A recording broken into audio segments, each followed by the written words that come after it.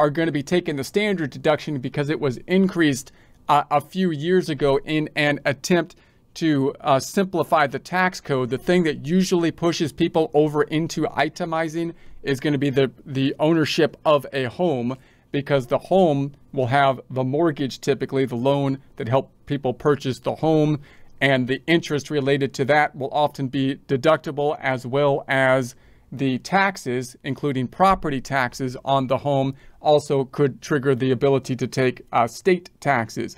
So the home is usually the question you're going to ask to see whether or not they might be more likely to taking the itemized deduction versus the standard deduction.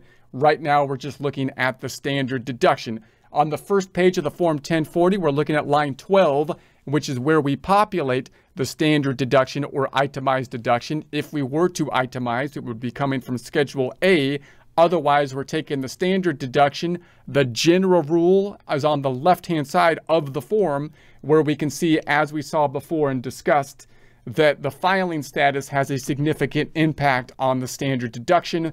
The single or married filing separate at $13,850. If we can memorize that number, then we can simply double it to get to the married filing jointly or qualifying surviving spouse. That's going to be the $27,700, which kind of makes sense, right? So you're going to say standard deduction for one individual. If those two individuals got married, then you would think the standard deduction would double. Now, again, in reality, that seems like a pretty nice deal, because it's not always the case that when two people get married that they have the same level of income, right? Usually one has more than the other, and then they might start a family, and it might be a little bit different than that, but it's easy to memorize, and it kind of incentivizes family structure in that way. So there's that. Then you have the head of household, which, as we saw before, typically requires a dependent and to be single, and that's going to be the $20,800 in between the single and married filing jointly.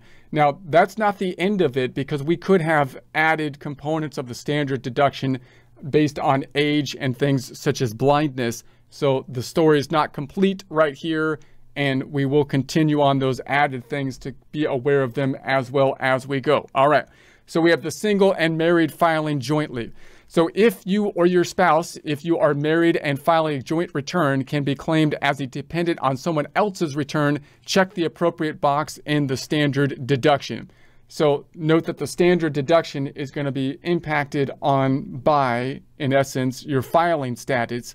Now, if someone else can claim you as a dependent, then they are, in essence, possibly getting a benefit on their taxes from you being claimed as a dependent on their taxes, which you would think might have an impact on your taxes, right? It's a general idea, because you, just like when you have a child, you can't really double dip on the benefits of like one social security number being a dependent of the two spouses, for example. Similar situation with yourself. If you're getting tax benefits